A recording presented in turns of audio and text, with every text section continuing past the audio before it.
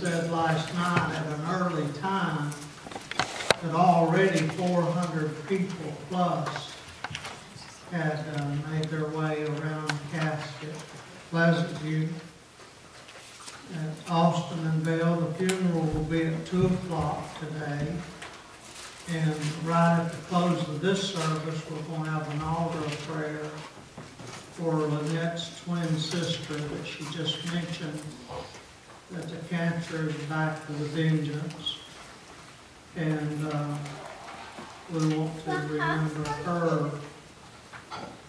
Doctors can't do everything, but I know a man who can. And we certainly want to pray for each other. I have some very special friends here today. And, probably 90% of you will know by name Virginia Smith, especially those of you that are familiar with the Robertson County Times.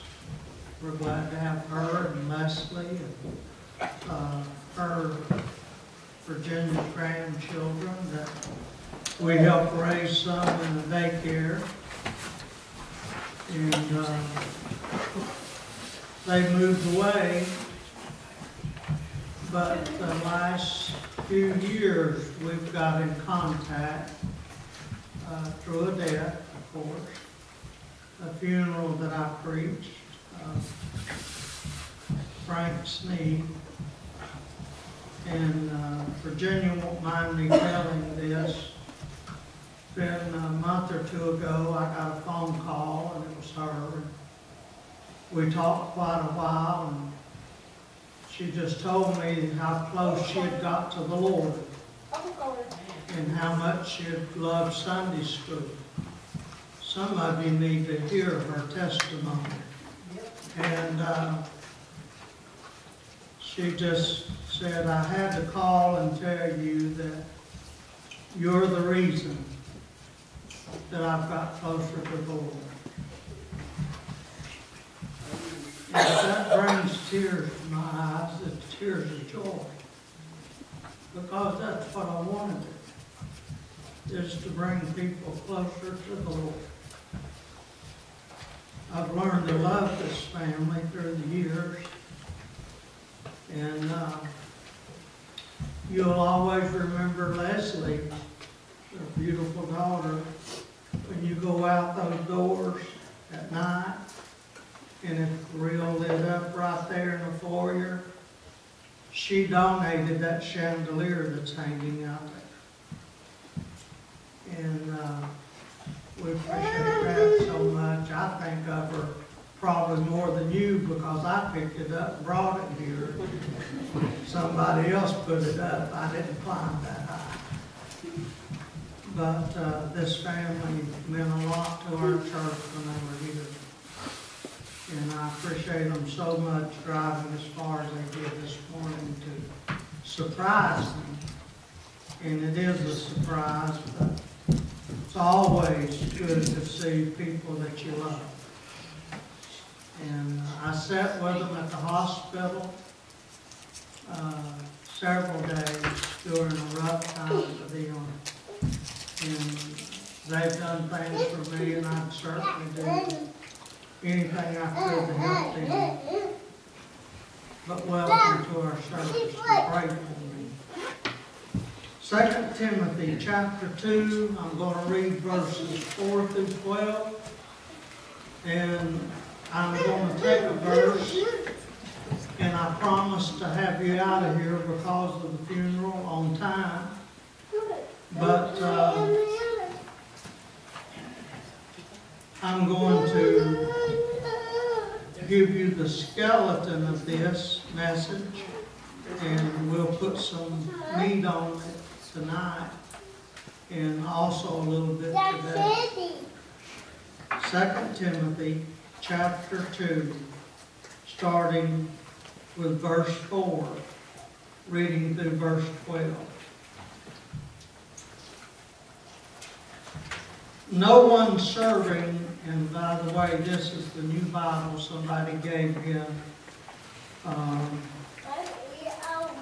King James the New Revised Standard Version, and so this is just the second time I've preached out of this Bible. But it says, no one serving in the army gets entangled in everyday affairs. The soldier's aim is to please the enlisted officer. And in this case, of a and in the case of the athlete, no one is crowned without completing according to the rules. It is the farmer who does the work who ought to have the first share of the crops. Think over what I've said. For the Lord will give you understanding in all things. Remember Jesus Christ. That's going to be my title. Remember Jesus Christ in verse 8. Raised from the dead, a descendant of David, that is my gospel, for which I suffer hardship, even to the point of being chained like a criminal. But the word of God is not chained. Therefore I endure everything for the sake of the elect, so that they may also obtain the salvation that is in Christ Jesus, with eternal glory. The saving is sure. If we have died with Him, we will also live with Him. If we endure, we will also reign with Him. Would you pray with me? Our Father, we thank you for being able once again to kneel behind this sacred desk. Lord, almost 50 years we've been able to kneel and pray. One day you'll call us home, we'll preach our last message here. But Lord, we're longing for the day to hear the trumpet sound. We're longing for the day when we will hear the archangel proclaim time shall be no more. We're longing for the day when you call your children home. And Father, we're so close to it. We feel it. Almost the excitement in the air. And I pray that everybody under the sound of my voice today will be ready when their time comes. Bless everything that's said and done. Be with the Meadows family, Lord, today and comfort them through the next several weeks. About every family here has gone through something like this in their lifetime. We thank you for our visitors and pray that you'll bless them. And may the trip be well worth their while. Speak to us and help me, Lord, to preach the Word of God. For without you, I can do nothing. For it's in Jesus' name I pray and ask these things. Amen. I want you to think with me, remember Jesus Christ. I have thought many times there's people that you will pass in this world that you will never forget. There's some that you wished you could forget, but you still can't forget those. But I want you to, as I go through this, remember Jesus in a good way, in a way that He wants us to remember Him. In So Marcus will rest easy. I just have 4 points, not 7. And I pray that the Lord will help you get this message. Paul was writing to young Timothy. He was telling him to remember Jesus. Paul knew that Timothy could succeed if he would just remember who called him to the job, and that was Jesus.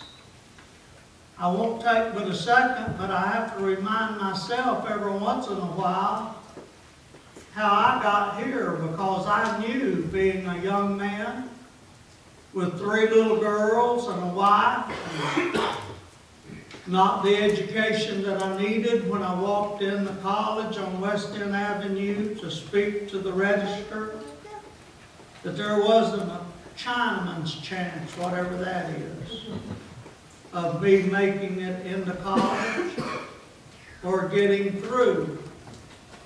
But Dr. Pickle really said something to me that I'll never forget. He sat across his desk and he said these words. He said, "Ronnie, I'll tell you what we will do. We will take you for a semester. And if you can do it, we will keep you. And if you can't do it, we'll be honest with you and tell you, you just pack up, go back to North Carolina. For there's no use you wasting your money or our time."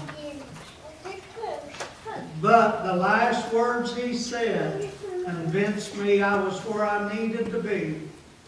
He said, "If God has called you, Jesus will provide."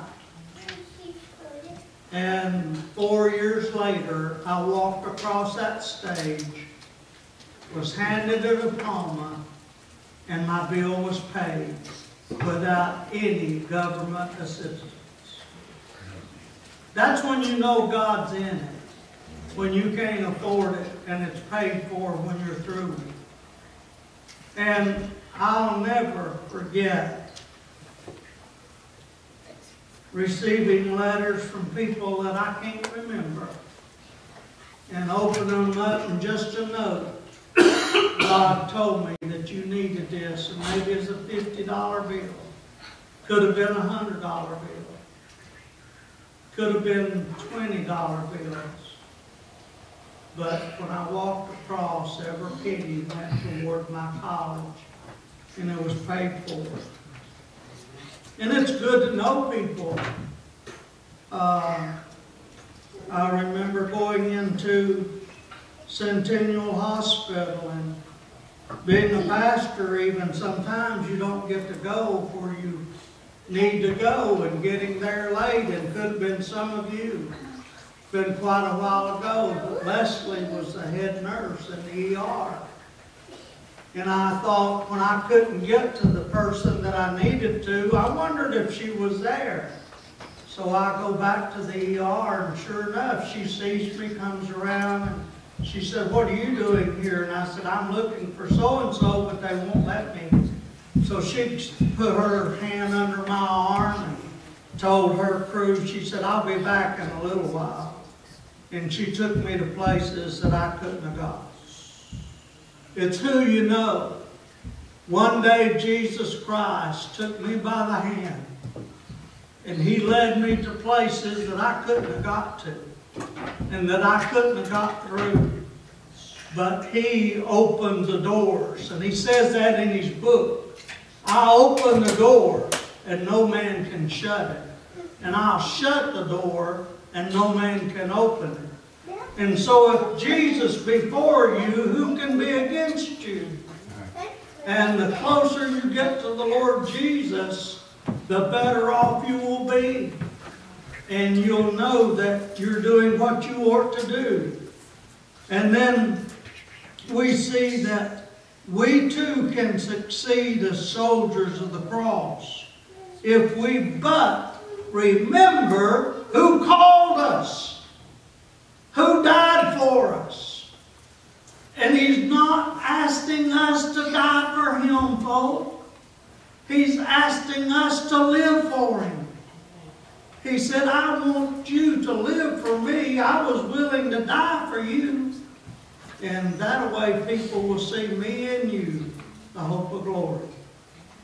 And so, number one, when in trouble, and I'm looking at this group and I don't see nobody that's ever been in trouble. Of course, I ain't had my glasses changed in a while either. I still can't see through them. But when you're in trouble, remember Jesus. He can help you when nobody else can. And I'm going to give you several verses of Scripture, and won't have time to read them today, but in Psalm 46:1, 1 Peter 5:7, John 14:1, He is interested in us. He's concerned about us. He's anxious to help us. The Bible tells us, look upon the hills from which cometh our help. And it's Jesus Christ. When we get in trouble and we feel that there's no hope, we can look to Him. For He gives us strength to make it through some hard times. And without Him, I don't know how people make it. The Bible tells us that when we're tempted, to remember Jesus Christ. For the Bible said Jesus was tempted in every way like we're tempted, and yet without sin. Jesus says when we're tempted that He makes a way that we can bear it and we can get through it. When it looks like we can't, if we keep our eyes on Him and we stay focused on Him, He's going to give us the strength, the help. He's going to give us a way where there seems to be no way.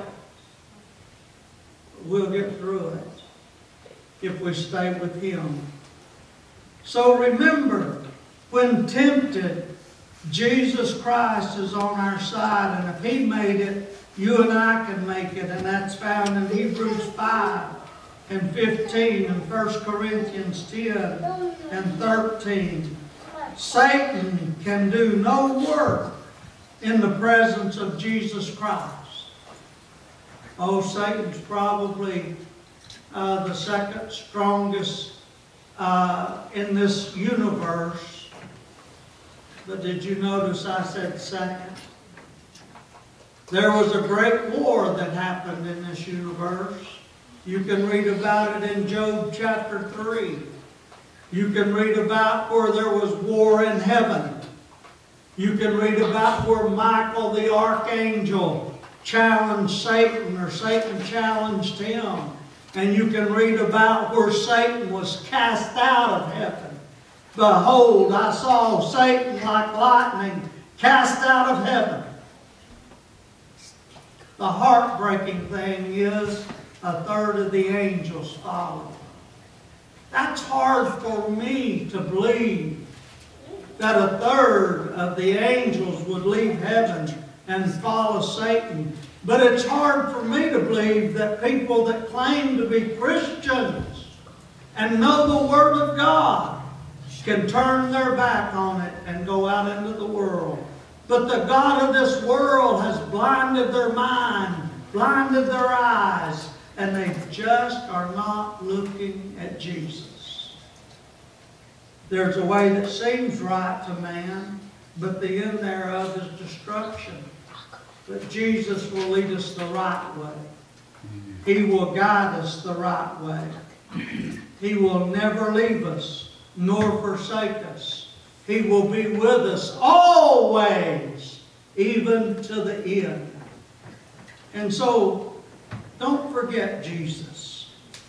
When you make it through something, don't look around and say, like the old Dominicker chicken when she lays the egg, look, look, look, look, look, look, look what I done. You know, look what He did. He did it for us. He gave us the strength to do it.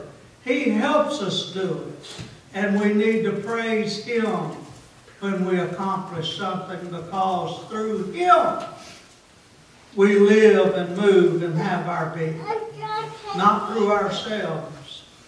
And we see in the third thing, keeping our eyes on Jesus, when in sorrow, remember Jesus.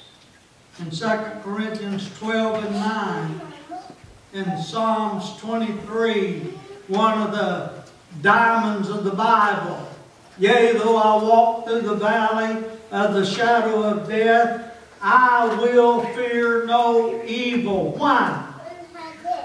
Because Jesus is with me.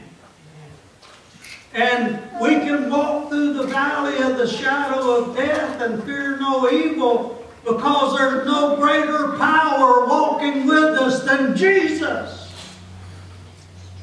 Satan can't overcome him. Satan cannot overcome the blood. When I see the blood, I will pass over you. And I want to tell you, when Satan sees the blood, he has to pass over you too. That's a good part. And we see not only in Psalms 23, when we're down in the valley of sorrow, I love the song that Nicole sings, that the God of the mountain is still God in the valley. I know a lot of you have been on the mountain. And I know probably 99.9% of us have been in a valley.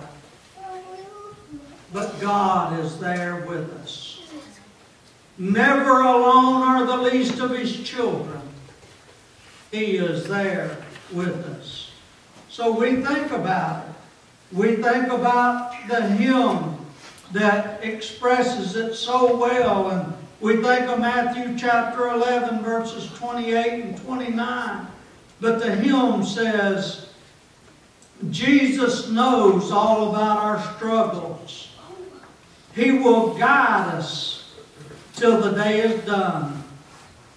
There's not a friend like the lowly Jesus. No, not one. No, not one. The best friend that you ever had or ever will have is named Jesus Christ. He won't leave you. He will comfort you. He will hold you up when you think you can't take another step. He will help you take that other step. He will never leave you, He says, or forsake you. And then the fourth thing that I want you to see and remember Jesus Christ by is this. When you have experienced failure, you ever experienced failure? I tell you, and I could spend the rest of the time telling you about great men that have almost made it and experienced great failure. But they'd get up and go again. And they would succeed. Read the story about Paul's life. How many times he was shipwrecked. How many times he was beaten. How many times that he was at the point of death. And I could see him get up and brush himself off and go right back to preaching Jesus Christ. He won't leave us, and neither shall we leave Him. Peter denied the Lord Jesus Christ 3 times. Jesus looked Peter in the eye and said, Peter,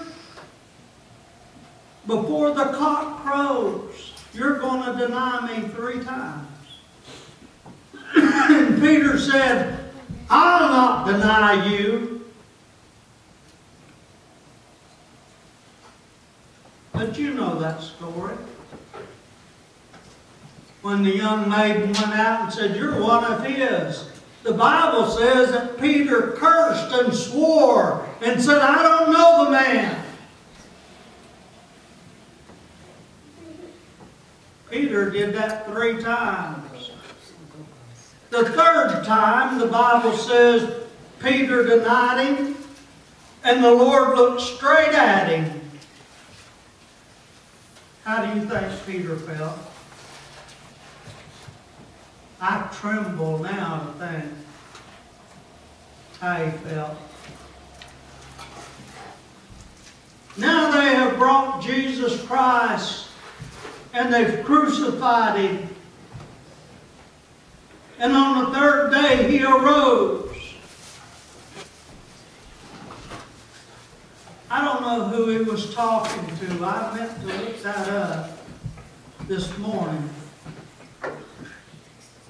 But let me remind you of what he said when he rose from the dead. He said, after the resurrection, Jesus said, "Go tell my disciples that I've rose from the dead." But that ain't where that sentence ends. And he said, "Oh, by the way, tell Peter too." Do you understand what he was saying? Tell Peter, the one that denied me 3 times, that I rose. I still love him. I'm still going to help him. I'm living again.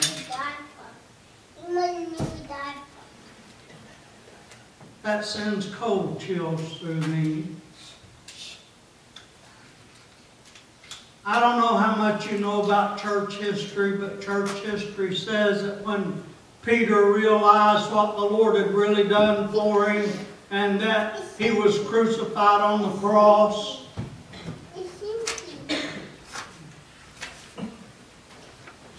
Peter surrendered his life to the Lord Jesus. When it come time for Peter's death, Peter was crucified on the cross. Upside down. He said, "I'm not worthy to be crucified right side up." And he asked to be crucified upside down. You know, Peter really fell in love with Jesus Christ. In church, if you and I could fall in love with Jesus the way the church and people fall in love with this world, we could change this world for the good. He says,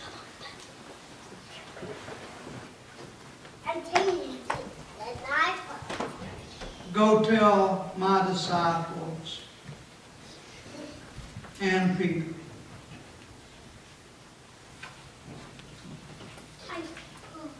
God forgave Jonah. He told Jonah to go to Nineveh, that wicked city, one of the most wicked cities on the face of the earth, and to preach the Word of God to them.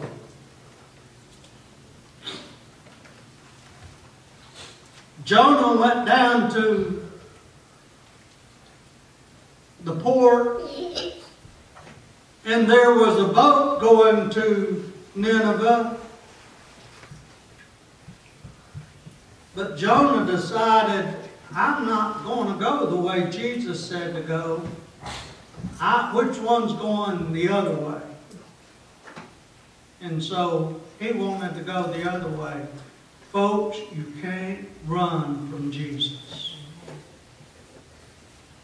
You try to run from Him, you'll run straight into Him. Might be the midnight hour that you'll face Him. He forgave Jonah. And don't have time to go through the whole story, but Some people call it a whale, and the Bible calls it in one place a whale, but it says in the beginning that God created a great fish to swallow Jonah.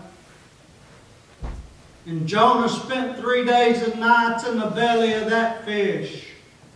And when that fish vomited him out on the bank, he didn't look for another ship going to where God told him to go. He ran all the way there. Probably outrun a horse. And he preached till that city turned to God. You see, it might look too hard for us. What He puts in front of us might look too hard. And we say, Lord, why me? You might be the only one that can do it. But He never asked, like Dr. Piccarilli told me, sitting on West End Avenue, if God's called you, He'll never call you to do something that you cannot do with His help.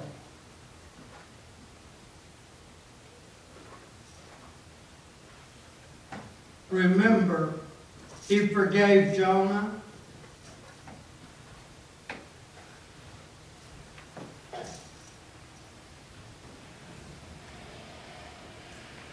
In Philippians 3:13 and 14. And then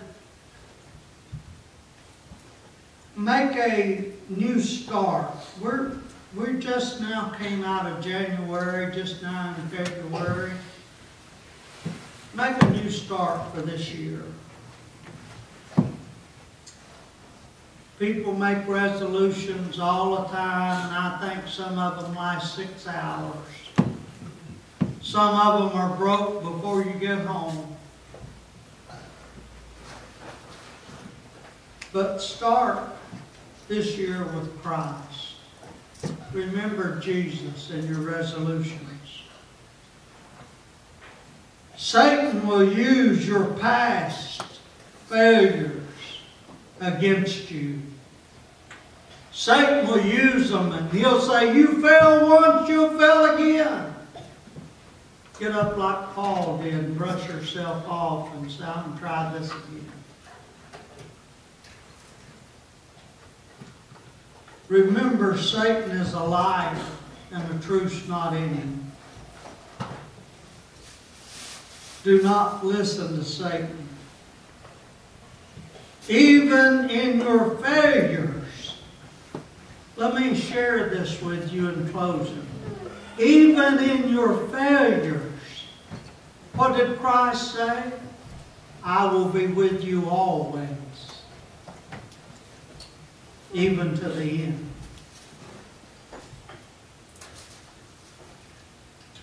Remember that. Christ loves you, and He's anxious to help you. Remember Jesus.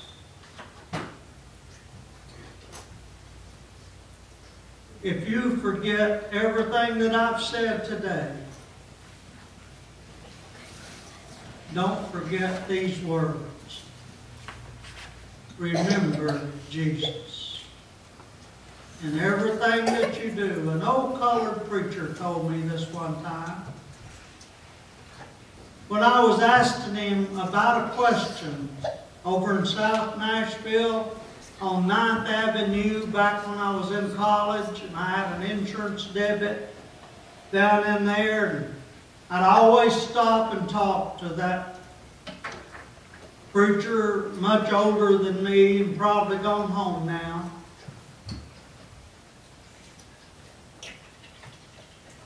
And I'd say, what do I need to do?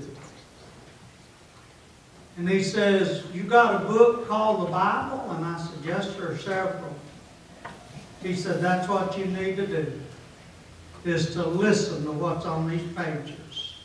The greatest love letter ever written was written from an old rugged cross by Jesus Christ. and it's to every one of us. Remember Jesus. It changed my life. Finding the Bible in the trash pile.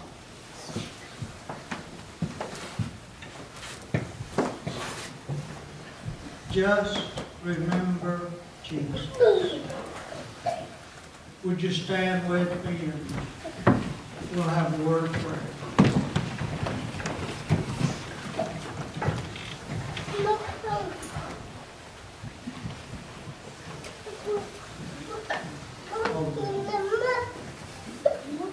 I was just reminded by Nicole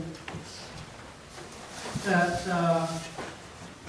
we're going to have an altar of prayer for Lynette's twin sister whose cancer's come back for the vengeance. So we'll use that as our closing means. And if you know the Lord and you know the power of prayer, would you join us around this altar? And let's pray for her and others that maybe you know that really need prayer. I think there's power in prayer.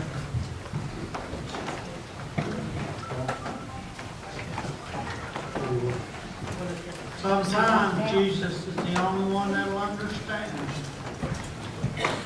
And we can pray with him.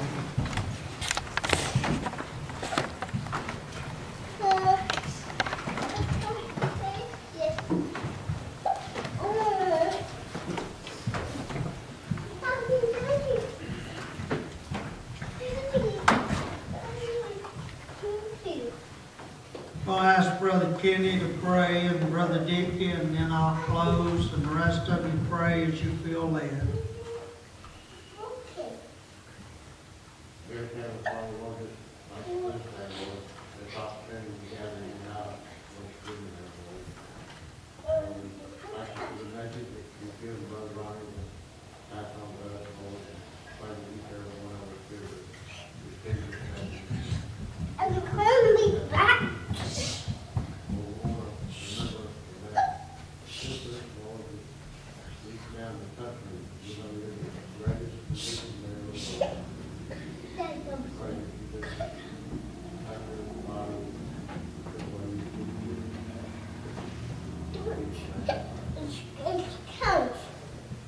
Lord, we're so thankful once again to be able to come and kneel around this altar.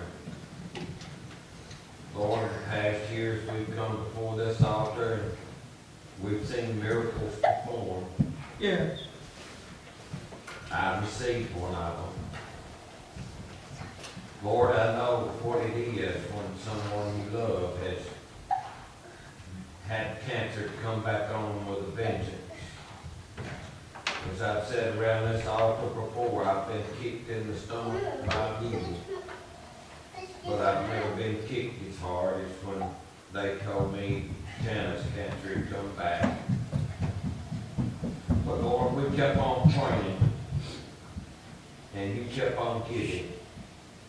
And Lord, we as Christians, we have a real blessed opportunity to give all of these prayer requests to you. Because no matter how much we pray, we can't pray enough. Lord, we just ask you that you would be with this lady. You would just lay your healing hand upon her. You've got her doctors. You'd be with her family. Lord, we just ask you to just specially bless her. Lord, we also ask you today to be with Malcolm's family. Yes. Lord, you've got a salve and an ointment that you can rub on each and every broken heart that nobody else possesses. Lord, we just ask you that you be with all the unspoken requests and all the open requests that's been made here today. Especially be with Lynette and her family and her sister. Lord, and deeply and richly bless them. We ask these and all things in your precious name. Father, as we close with this prayer, we know that you can do all things through Christ which strengthens us.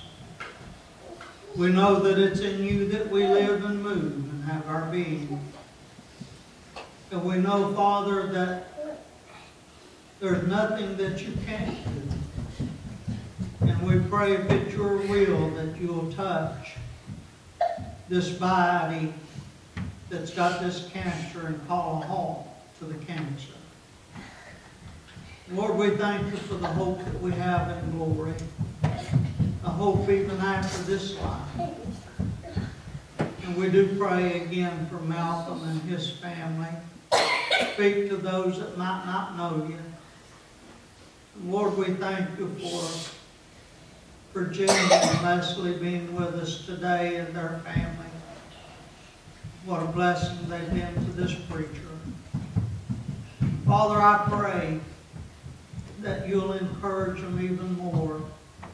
And may every one of us that's heard the sound of my voice today halfway around the world remember you when we come into trouble and heartache and problems. You can do what we can. You can be where we cannot be. And Lord, there's times we'd just like to bring you here and say, you take the service. We'd like to sit you down and talk to you and say, why? God, strengthen our faith and help us not to question you. For the Bible says, you do all things well. Help us not to question that. Help us to believe it with everything that's in our soul. Go with us.